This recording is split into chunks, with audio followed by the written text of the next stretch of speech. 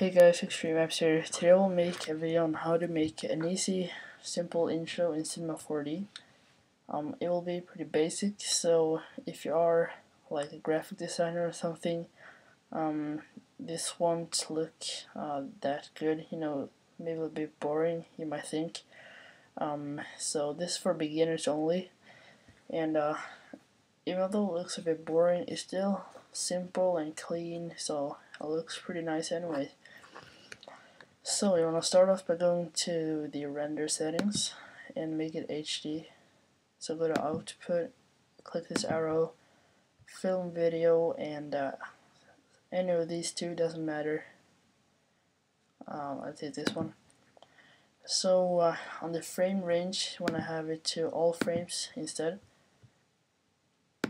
And this animation is only 90 frames long, so that's just like 5 seconds or something. So if you want it to be longer, just change this right here to around 170 or something. And yeah, so now we're gonna start making the text object. So go to MoGraph and text object. Change the text to whatever you want. I'm just gonna have like test, and I want to have another font.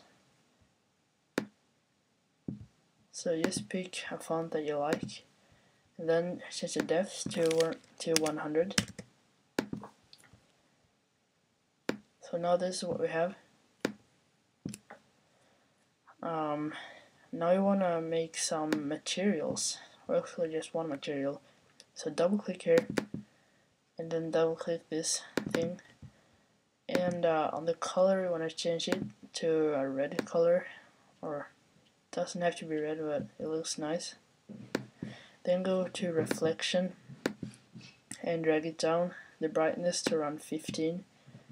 Then you want to go to this arrow, click Fresnel, and drag this down to around 15 as well. And add some blurriness, maybe around 7-8%.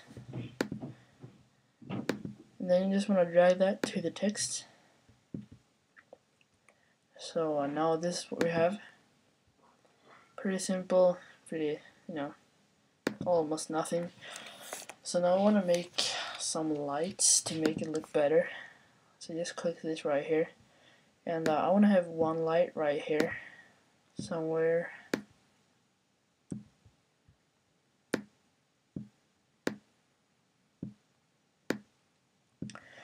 And then I want to duplicate that, so hold Control and drag this down.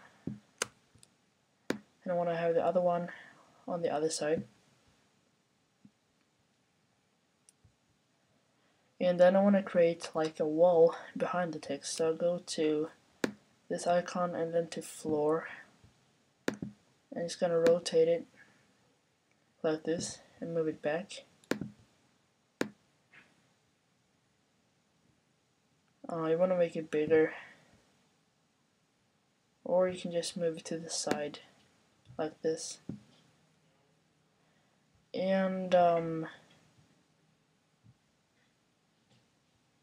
what you can do is you can start the camera animation. So go to here and click camera, and you want to make sure this little thing is ticked. Then you choose where you want the animation to start. So I want mine to start right here somewhere, and then you want to click this little keyframe button right here, move it to the end, and change it. So this is where the animation will stop.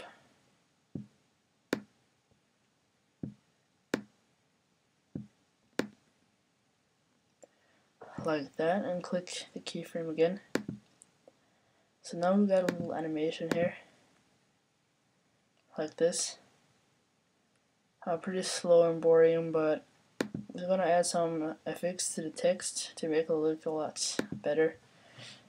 So we'll go to the text and click C. That will make every individual letter editable. So we'll start with T, and we just want to rotate it randomly.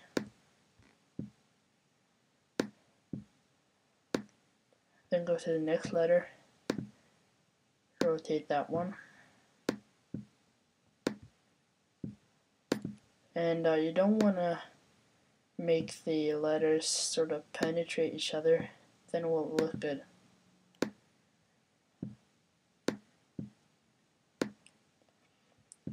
So now this will look like out of control, but just wait a second.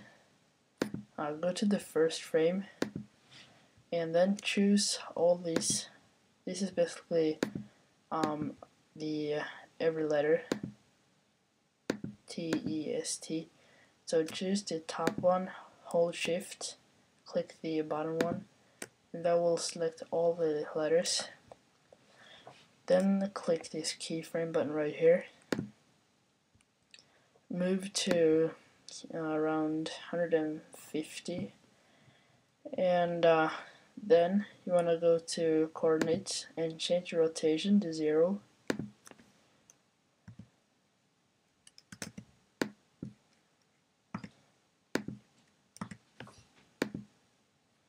And click this keyframe button again.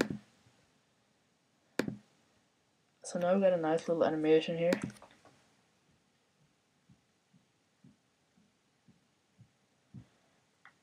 And it looks pretty nice. So you can see that it kind of penetrated, the T kind of went through the E, but I don't really think that matters. It was just a little small area. So to make this look even better, we can go to render settings, effect, and then ambient occlusion. So this will create nice shadows. If we render it now, we can see that it looks pretty nice.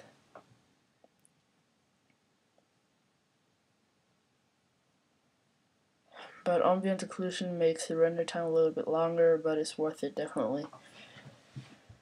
So that's pretty much it. If you want, you can add a global illumination.